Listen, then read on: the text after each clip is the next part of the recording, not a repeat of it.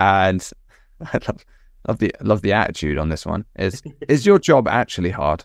Surely everyone wants to work at your company, or like surely everyone wants to work at a video games company.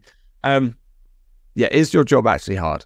Yes, it is hard, because even when you work at a big brand company, yes, you get a lot of applications coming in, which is great, and you lean on that brand a lot. And yes, of course, make hires from people who apply directly. But also, when you're swimming in that high quality bar, or like that small talent pool with you're trying to hire the best people aren't looking for jobs, and the best people aren't coming to you directly. You need to go find them and convince them to switch up and come to you.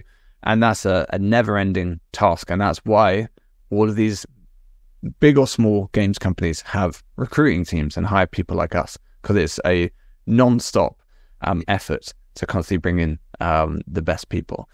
So that's my really high-level take on that question. But yeah, Matt, what do you think? Is your job actually hard, or is it pretty easy? It's easy, mate. No, it's we're dealing with people, and I think that's also the part that probably you and I also both love about the job. But it is certainly not without its challenges, particularly as you say, you want to keep that quality bar really, really high. And then equally, like, you know, with the layoffs and things that have happened, like sometimes just the direct applicants the bar is extremely high, right? So you might have like 3 or 4 candidates in process.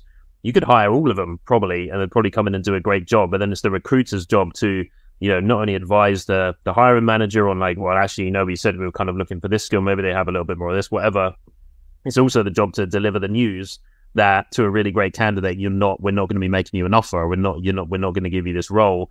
And it's about ideally maintaining the relationship with that really great candidate, so that any future roles that come up, you know, we would genuinely and 100% consider them for.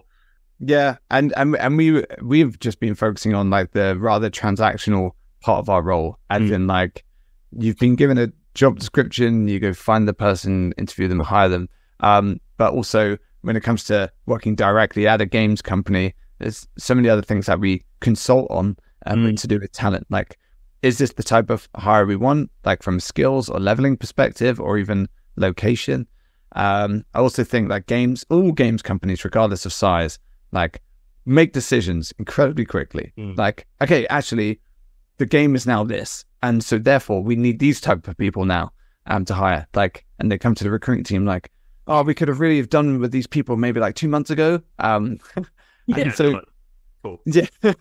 So then suddenly it's like, okay, we've got to hire these exceptionally talented people with all of these specific skills as fast as possible. And yeah, naturally, talented people aren't like, just able to drop what they're doing at a moment's notice. Timing is such a big factor when it comes to hiring as well. So it is it is non-stop, but yeah, obviously it's great. Like the most satisfying part of the job for me is when you build a team, watch them ship something, like a game, watch them ship a game, and then seeing the world light up and enjoy it. And it's like, when you're like, I know all of the people in that team. In fact, I helped hire some of them. And especially when you hire people who are like, this is my dream job.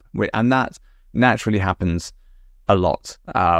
And especially if you're the person who proactively reached out to them, courted them through an interview process, and gave them the contract. It's like, I've changed that person's life, and that feels great.